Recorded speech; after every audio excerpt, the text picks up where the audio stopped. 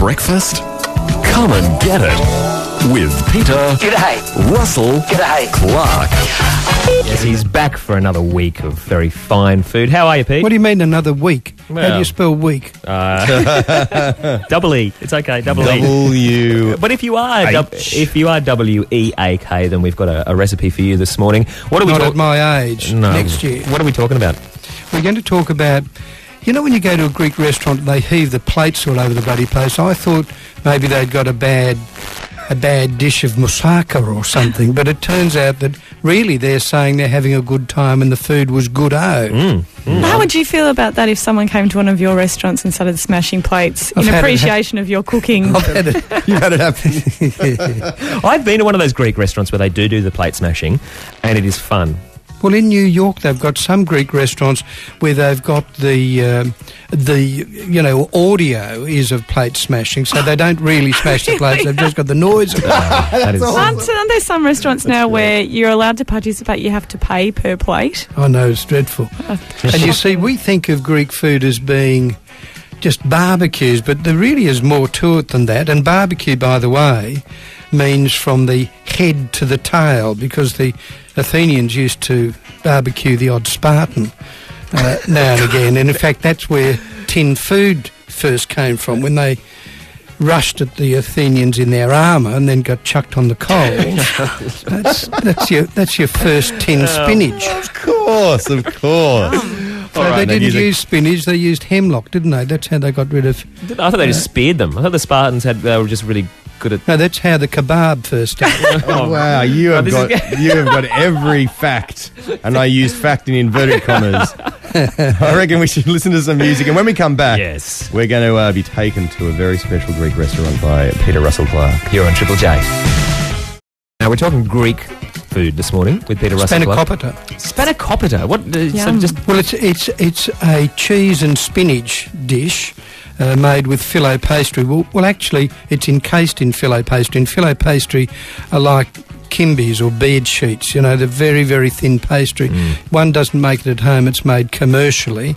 And you get a bowl, put a thin sheet of filet pastry in the bowl, either dust it with, spray it with some olive oil or melted butter, and then another sheet, the same thing and the same thing, 3 to 5 layers.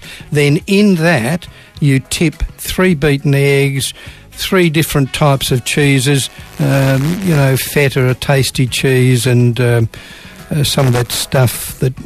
Parmesan? No, it should be Parmesan. It's not. It's that cottage cheese. Cottage cheese. You may as well be eating bloody those things you clean your ears out. Not a fan of cottage cheese, Mr. Russell-Clarke. And then spinach, which you've just wilted. Actually, the recipe says that you should cook it. I don't think you should. Just chop it up, throw it in with the... I've got a spinach-related question, actually. Yes? With that... Sorry, I am actually curious about this, because I use spinach in a lot of things. Or even baby spinach, why do you have to wilt it beforehand? Why can't you just put it in directly and let it cook with everything else? Because it reduces down. So if you've got, say, a colander full of spinach and then put that under quite a bit of heat, it reduces to about a handful. So you're better, and you get rid of a lot of the water from it, and the water is really the flavour.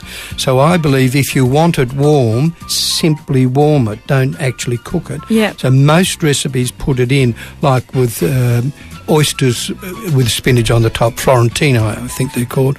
I think that's a bloody horrible waste of time. Eat the spinach by itself and then have the oyster natural. Peter, don't cook spinach. No, but sorry to take you off on a spinach No, but tangent. it's a good question. Spinach is full of iron, which is very, very good for you.